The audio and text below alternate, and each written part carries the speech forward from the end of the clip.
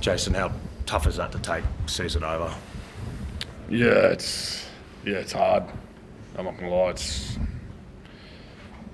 from where we got to the pre-season we had in the first half of the season, and yeah, disappointing. That performance probably summed up at back end of the year. We're just not quite nailing a few things. Our effort and fight was outstanding, but yeah, just not capitalising when we had opportunities, and then leaking points when they had them. It was a stunning collapse towards the back end of the year, considering where you were after round 11. I know it's raw now, but have you thought about that and what's kind of not gone right for you in that time? Oh, it's going to be part of a deep review for sure. I've got to hold my hands up there. I'm the head coach. It's on me to make sure that we have better.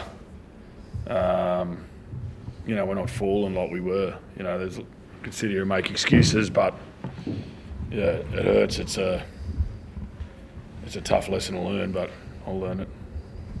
Cam, how frustrating for you, first after 11 rounds to now know that the season's done? Yeah, just I echo what the coach said. It's just disappointing, and it's hard to put your finger on where it went wrong. So we'll just make sure we remember how much this hurts and do our review and work out where we need to get better, and just use this as motivation to never feel this feeling again. JD, is one of the most frustrating aspects that that your footy at the start of the year was good enough to beat the top teams, and that it just wasn't there when you needed it most? Yeah, for sure, but momentum, confidence, there's no guarantees in sport.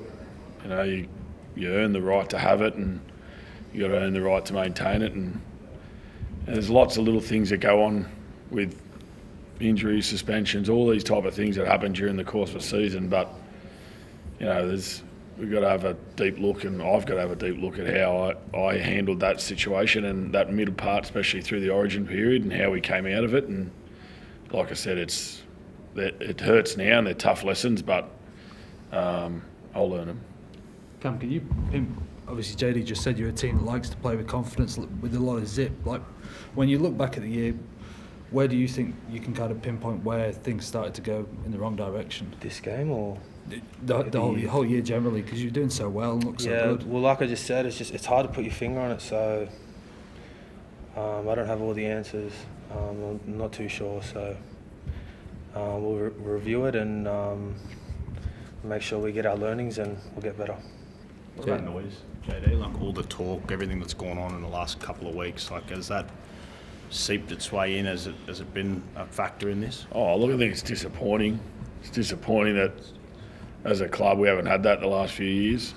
We're a pretty tight ship. We have, like any club, we work in our things together, and we work on it inside the four walls. So it's disappointing that things are getting out and things have been said that a lot of it isn't true. But at the end of the day, we can't change it. It's a small part of probably a lot of little things that have added to where we're at. It's not going to be about that was one thing that happened. That we're talking about 3 or 4 games where we're 5 tries all, 6 tries all, and we get beat on goal kicks. When you're looking at missing the finals by 1 game, all those things add up. But like I said, I think there's lots of little things, lots of little learnings that we can take from it, and it starts with me. Jason, how much of an impact did Blake Taft's concussion have on the result tonight? Oh, I think it had a fair impact. Yeah, it really started our attack. Obviously, not having Latrell there and having to put AJ at the back, probably affected our left edge. There was probably 2 or 3 opportunities where you think if he's on that wing, it's probably a different story. But you got to adjust to that. They had guys missing as well, and they dealt with it. And I felt for the large part we did deal with it. 16-12 was where we just probably didn't hold our nerve and stick to what we'd practiced. And we played a bit of panic footy, and it's probably because we're in this point where the season's on the line, and they do care and they want to win, but the pressure probably got to us a little bit. It felt like at that stage you had all the momentum going into that last 20 minutes. Did you feel like that up in the coaching box, run over the top of them in that last 20 minutes? Yeah, for sure. I felt like we'd earned the right to get to 16-12, disappointed with the try after half time, but to get back to 16-12 and had a lot of field position, a lot of opportunities, we needed to just be patient. There was still plenty of time on the clock, but we ended up just giving the footy away, and they get in the other end and score, and you know, it really hurts when you're down by 4 and then to go down by 8 to 10. It's in a do-or-die game, it's tough. JD, what do you say to the group after that loss? Do you have to say much? Oh, not really. Thank the blokes who are moving on. There's not too much to say right now, to be honest. It's about getting around each other and feeling the hurt. Like Cam said, it's going to hurt. We can't hide from it. I can't hide from it. It is what it is. But all we can do now is take our lessons, spend a big amount of time reviewing the season, thanking the players who've given us great service that won't be here next year. Hame Saleh, Blake Taff have been outstanding for us.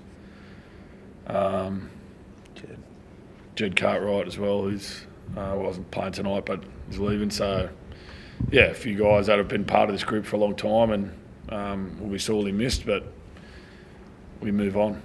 Simple as that. There's not much else you can do. Have you got anyone coming?